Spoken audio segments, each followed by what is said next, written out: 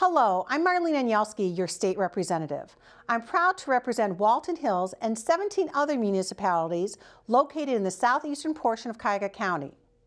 Recent attention has been brought to the Northfield Park Racetrack and Hard Rock Casino with the distribution of money allocated by the Casino Operator Settlement Fund.